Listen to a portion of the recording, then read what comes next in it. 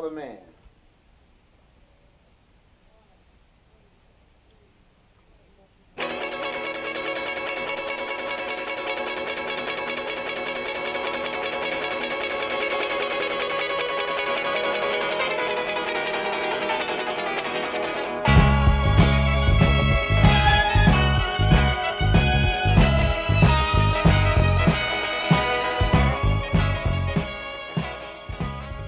I'm here with 10 other future leaders of the advertising industry, not only to create and inspire pure change, but a lasting change within the advertising industry.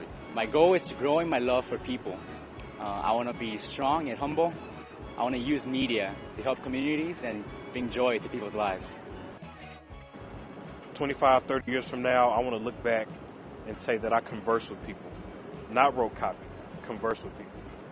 I constantly ponder on how I can help those not-so-sexy nonprofits grow their revenue streams. And I'm hoping to gain a knowledge by working with Global Aware this summer on how I can help grow not only them, but other nonprofits in their revenue. What I love about advertising is the sure challenge of it all. It's you against the consumer world. Your only mission is to persuade them to think and believe how you have it. I'm an artist, and the consumer's mind is my canvas. What I want to change is I want to change the system, the whole entire way that we think, our thought processes, the way we go about our daily lives, the stereotypes that we've been given since we were children. I want to crush that because I know the world is bigger than that. I'm the type of guy that sleeps on ideas and wakes up with inventions. My love for the advertising industry is increasing.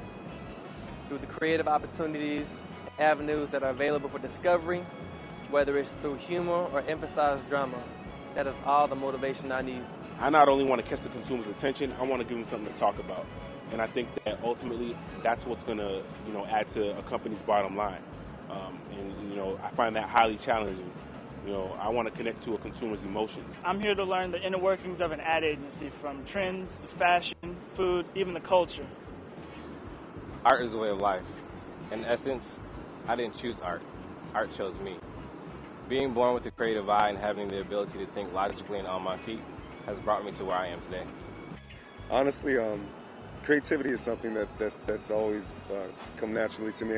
Ever since I was a kid, I remember one time I made this collage, and it was this tundra, and I drew like a little ice climber, and I actually glued it into the tundra, and then I had a North Face jacket, and for some reason I ripped the label off from the back, and I glued it in the collage, and I didn't know what I was doing at the time. I knew I was creating something, but in retrospect, now I know what I was making.